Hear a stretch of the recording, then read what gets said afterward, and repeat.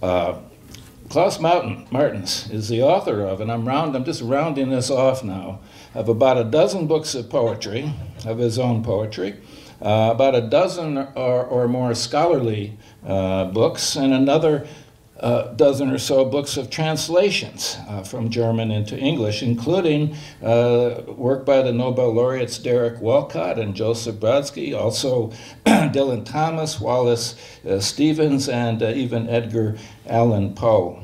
I don't know of any other German poet translator who has done more to bring English-speaking poets into German.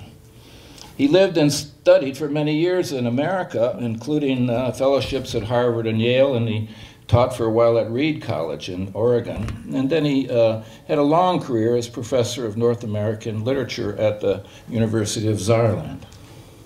I've known him for nearly 15 years, but until fairly recently, only a few poems of his were available to me in English. The last two issues of Terminus magazine, which is now sponsored by Poetry at Tech, featured poems of his translated by Muriel Cormican, a professor of German at the University of West Georgia. Klaus did a reading and a talk there yesterday. And his publisher in Germany published just recently this book, A Restatement of Dreams, which is mostly in English. There's some facing text in here. This is one of the books that's free. Every one of you should have gotten either Miha's book or Klaus's book or a couple issues of Terminus magazine. We want to put a free book in everybody's hands. Klaus is primarily a lyric poet, though often the lyric meets the narrative in a kind of borderland of intense emotion and a kind of colloquial storytelling. It's almost, it's sweetly jarring. His poems are lucid, but with an air of strangeness, something quietly atilt. There's a poignancy in his poems in English. He knows how to celebrate and how necessary it is to celebrate the great light of the world, but he also is acquainted with the world's darkness. I hope more and more of his poems appear in English and in America, and I'm going to do whatever I can to see to that. Please welcome Klaus Martens to Georgia Tech. Isn't he a sweet man? To say all these undeserved nice things about me. Okay. Now, we've known each other for 15 years, as he says, when he first came to Germany at my invitation. But I've translated some of his poems as early as 1989, 1990. Okay. So his fame had preceded him to Germany by at least 9, if not 10 years. Recently, we were able to have an issue of a rather well-known magazine with his friendly face on the cover and much of his materials on the inside in translation, and a few essays and opinions about him, a review also of a bilingual book. Well, it's actually a chapbook. Of his poems, also in my translation, was sold rather well and sold to excellent reviews. Everybody knowing Tom's poems won't be surprised by that. Okay. Now, he stole most of my introductory patter, referring to my book here. It's not as small as it looks. It's very thin paper. Okay, and I'm not all that blue as it seems to be here on the cover. It's a shadow image, a photograph taken by my daughter and showing my daughter's shadow 10 years ago on a ferry to Sweden. And what you see here with those falls on the cover are actually the falls on the metal deck of the ferry to Sweden. That should explain it. It's not that we have such bad printers back home. Okay. I like to begin with a poem that also appears on the back here. I think it's fitting because we'll also be including two translations, Tom, right? Okay, Tom is going to participate in that. And this is, as he said, my first book in English. I always, since English is more or less my second language, I've been writing poetry in English too all the time, but didn't feel safe enough really to publish them. And then he really put the pressure upon me and said you would have to read all in German, nobody would understand a word. So I put this little collection together, and my publisher was nice enough to rush it through the press, mistakes included. It's called A Restatement of Dreams, but I like to read the poem on the back. It says, and I think it sort of fits our agenda tonight, it's called A Foreign Language. Actually, it's not really foreign. Okay, some things are different. But with a little practice, you'll understand, you think. But the sleepwalker's feeling of rightness, one word put in front of the other, doesn't kick in. The required unawareness while speaking is absent. The feeling for the situation with the skin, not the brain, in spite of all mistakes, correct. Of course, you are infallible. You think in your country, because it never speaks with an accent. The title of this book is taken from a poem with which I begin it here, so somewhat pompously called The Urge, The Urge. Only other title with that word, I think, was a song by Judy Collins. The Urge. The urge to settle down, to finally settle down. The sunny street in a fragrant suburb, or the sweet countryside, the renovated shack with most comforts, the barn for her art and yours, a grove of hickory, and a meadow for the kids and their animals. Maybe even a brook of your own, with whose babble all are conversant. The urge to settle down never leaves you, as you leave another approximation of your dream for the next. The urge remains and comes again, for moving is what really moves you, the restatement of dreams.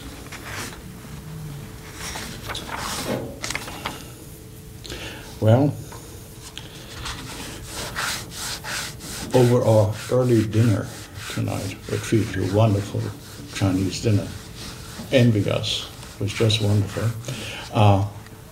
We talked about archaeology in certain parts of Germany, where also Georgia Tech now has a small campus in Metz, I understand. And this whole regions, wine-growing regions, where I also live, Trier, Saarbrücken, and so on, Metz. This is old Roman territory. In the valley near where I live, we have a little plot of land where the kids used to play. And when they played, and this actually happened, you know, they dug up the occasional coin from the earth. Okay, that saturated it is. Not only with money, but also with blood. Okay, so you expect antiquities. On the hill, there, on the hill, surrounded by age-old vineyards, on the rugged trail between a theater, gone, an absent garrison, there must have stood a marble statue of Constantine, the emperor, though there are no ruins left, no buried stones or iron clamps, No well-formed mighty nose, no ears, no helmet left to show off grandeur long ago. It would have been a good place, I know. They must have known. They simply must. But they did not even cast a bust.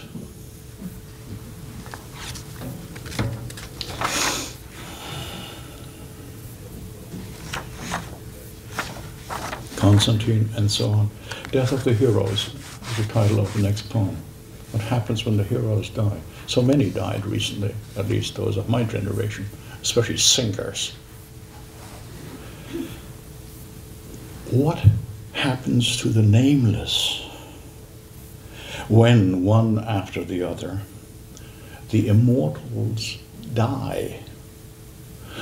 When the role models fall off the inner walls, the idols drop from the hymn books, the fixed stars disappear into the abyss of the aged heart.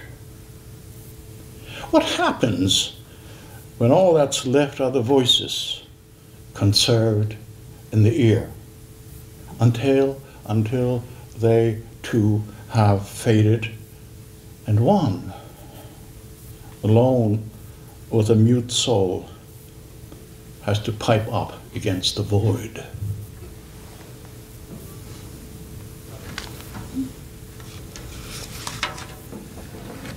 Sad, sad. Let's have some little cruelty here, okay? Next poem. To you I pray. To you I pray. Now that I'm fast asleep, take my heart into your hands and ease away along life's crusts. Open, please, now what's closed. Give it back to me right now. It is already late. The wound has to be stitched. But first, let blood flow through again. And do give back the mystery.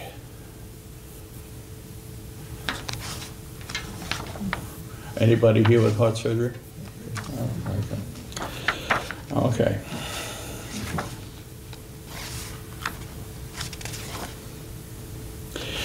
Three rather personal poems. As we get older, Tom knows this too, and other poets that I know, we tend to look back a little and get a little autobiographical, which in my case, as a German, born in 1944, has a certain slant, of course. So bear with me. The first is called, aptly, I think, In a Time of War. I was told, and I like to believe, I was conceived in much love on a large gray rock covered with Iceland moss and purple heather. And I recall every time they told this, they smiled. Late summer day, high above a fjord in Norway, the afternoon sun warms them, my parents-to-be. There's a cooling breeze from the blue-green water below, the sky mauve and high. Well, that's what I was told. And they must have believed it. But I was born in September.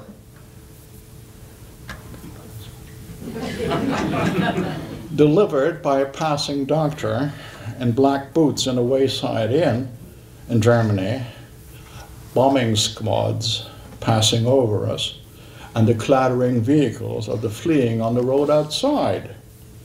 So, I tell you, and I have to believe it, it must have been a green ice day around Christmas, probably, in Norway.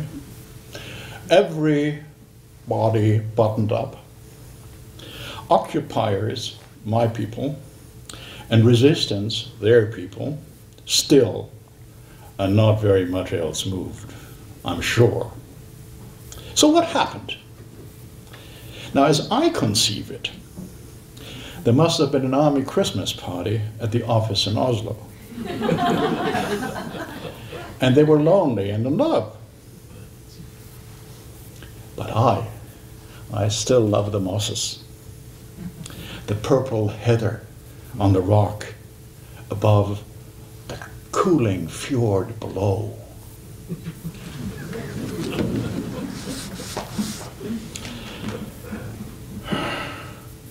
One more. Survivor. Oh, I'm getting this English accent all of a sudden. Survivor. My father survived 2 wars, built himself 2 worlds, then died of exhaustion or whatever the natural cause assigned to him. Then, nobody mentioned shell shock, disgust or blank horror, or icy winters as reasons for early burnout. A person didn't suffer burnout. He burned or he was burned. He died or didn't. If not, he survived. That is, he lived. That is, he worked and built yet another world. This one he didn't see. Just the building materials, anger, sleeplessness, broken health. Still, my father was lucky. That posted him in Norway, writing for a paper, transporting provisions from Sweden. He was spared, I guess, the Russian horrors and the horrors of the camps, and he never denied his early high hopes. A common feeling that comes before disillusionment and death. Thus he shared a common fate. One more of that series? Can you stand it? Sure. There'll be something funny later. Okay. After it was over, I began. The neighbor's wife had stopped speaking to men. The other neighbor killed rats with a shovel. A man we knew disinfected his bleeding feet with booze.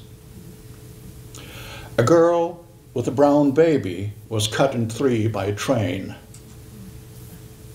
First I remember is a carbine in a ditch. Bobby, the black dog, was run over by bus number 8. While still alive, it was fed fried potatoes.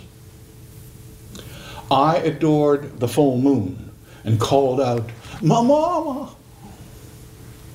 I fell off the bed, my arm in a pot with boiling water. After I did not die, I got home and found a brother. My father unloaded American ships. I grew strong on egg powder. When I started walking, there were men without eyes, jaws, arms, and legs. We played self-forgetfully in the rubble and the new sand. My father was not a very brave man, but he wasn't stupid either. My parents had survived. They had become hard, smiling. Later I learned of what happened all around me while I was born. I was taught to do the repenting. Out in the world, I stood out. I guess you become what you can, not what you're supposed to be. There's an old world behind me. How much it resembles the new. How I long to be home again, the place that stole itself away from me. I spend much of my time up in Connecticut and Massachusetts. And summers, I love to go swimming in Walden Pond near Concord. You know, they have this replica of his hut his, David Henry, who called himself Henry David Thoreau. And all sorts of people run around there, even in the dead of winter, looking for something. But there's something else, and that's what this poem is about. It's called Here Lies Henry. There's a stone engraved only with his first name.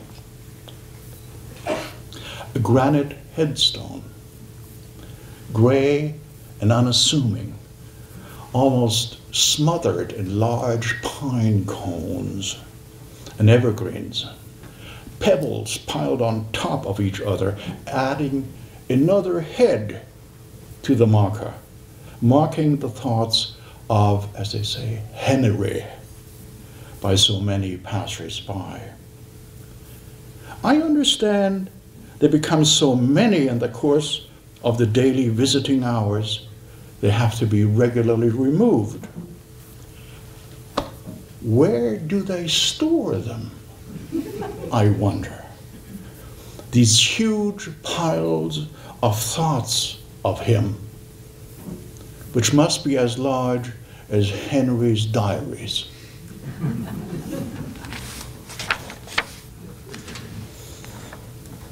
How am I doing as far as time is concerned?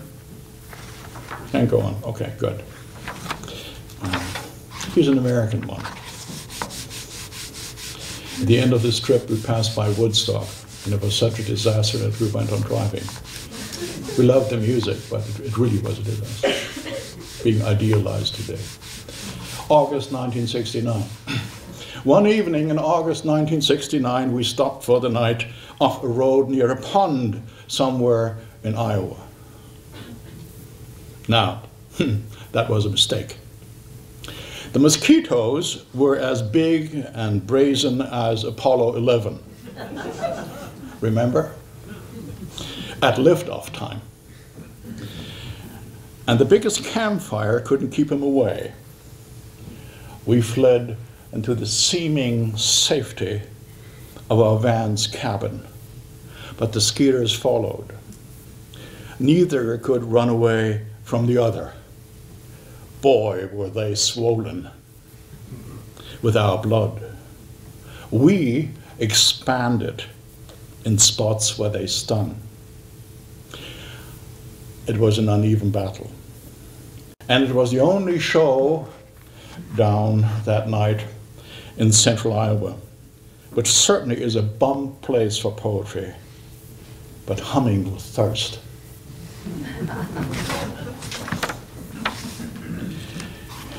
Here's a topical one. You've heard about the exodus of all those Africans, these desperate Africans trying to get into Europe, especially to Italy or its various small islands between Africa and Sicily. In the Mediterranean, when the African boat capsizes, spilling people of all ages, the hull, not quite like a sponge, but porous under layers of old color. So when it finally capsizes, and midmost midnight it still is, black in every direction of the missing compass, then the many kinds of fish and jellyfish come to inspect and touch the warm bodies treading water. Yes, even the dolphins, who are said to have saved mariners in the lore of ancient times. Sharks? Are there sharks? So when the boat capsizes, which was to be expected and feared, the hope which sailed the ship is the last to leave, which doesn't save it either. In the morning, she lies dead among all the others on the sand, and not quite whole from the nibbling it took.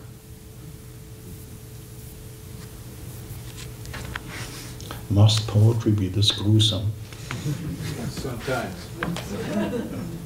Okay.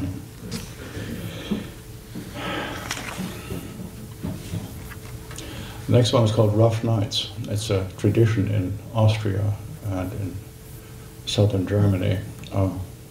In the 12 nights after Christmas, they dress up in weird costumes and wear awful masks. If you're not prepared for that, you might get a heart attack sometimes. And they yell, and make obscene gestures, and sometimes they're successful. Rough nights. Whatever may happen, and something is going to happen. You cannot foresee it. 4 nights or 12, something assumes a new shape, comes in, steps out of time. Man becomes woman, becomes man, becomes child. Whatever comes unexpected, but something is going to happen. Snow at last comes in with the frost into the dark of the end, the beginning of the old new time. It shows itself behind stark masks. It pulls your hair and nose and ears. Everything is as it is in its own way. The days are rough. Rough are man and animal, the way they have always been. The way they are from child to crone. Something's gone. Too much has happened. Oh, the distress from birth to death. And many people here who speak German, is there anybody here who speaks German, understands German? Uno, dos, tres. Oh, pretty good. All right. Tom, would you support me? Okay.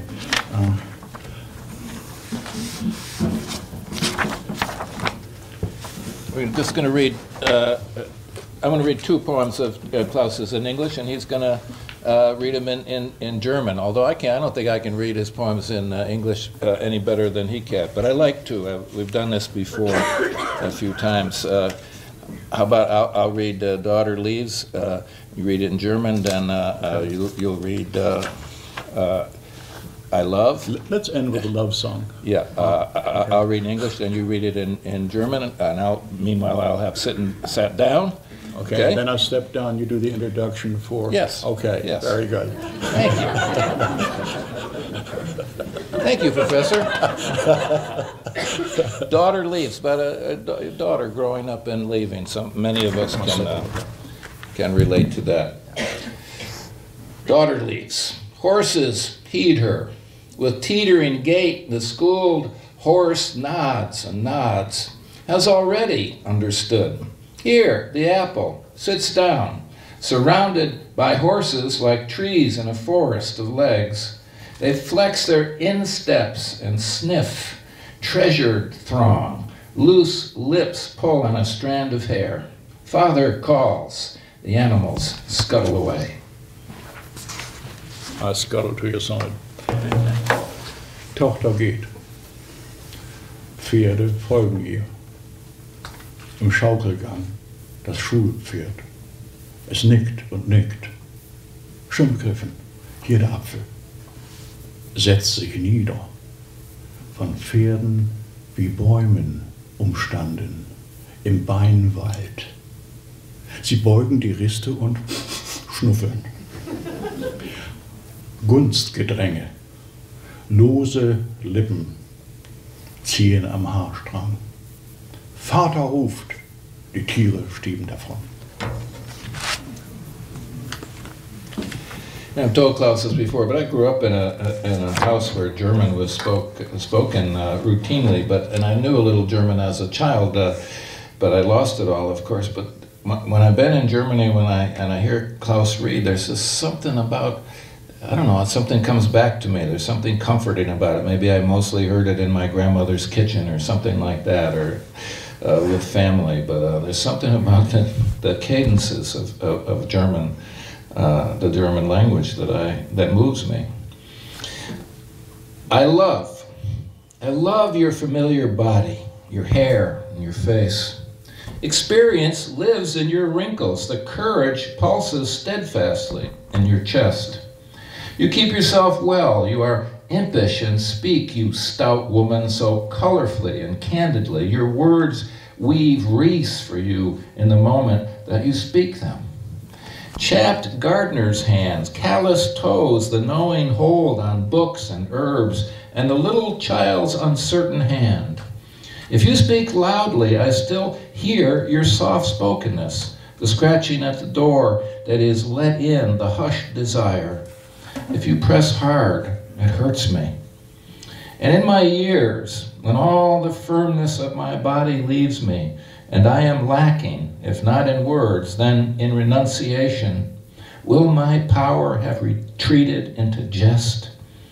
I give you all my silver on my tongue. Does it sound bright? It is in this light that we want to persist. I couldn't do any better than that in German. I'll read another poem.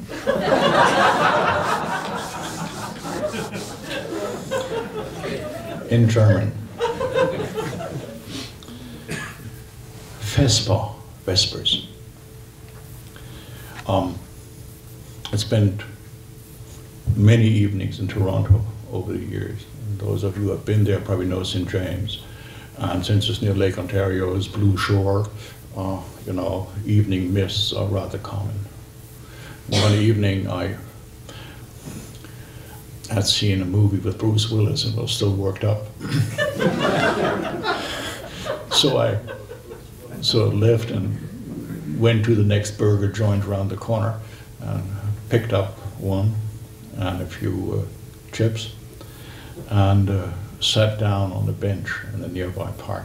And this is what it's about. And I'm not going to read it in German, but in English. The warm, wet wings of the evening sink, semi-transparent, silver and gray, down along the towers of St. James in Toronto and onto the trees of the almost abandoned park, not far from this bench. Back from the movies, my dinner in a plastic bag, next to me on the seat. A bolt of lightning penetrates the hovering haze and lands a little bit in front of me. All the twirling, the striding, the stare. She is my seagull. Still unfamiliar, but mine. She found me, one among all the others who are not eating. I'm her friend and must share everything now. Here a crumb and another one. Further bolts alight. My seagull cranes her neck horizontally, opens her beak, and speaks loudly. We want to be left alone. We, friends for the infinity of our Vespers. Thank you very much.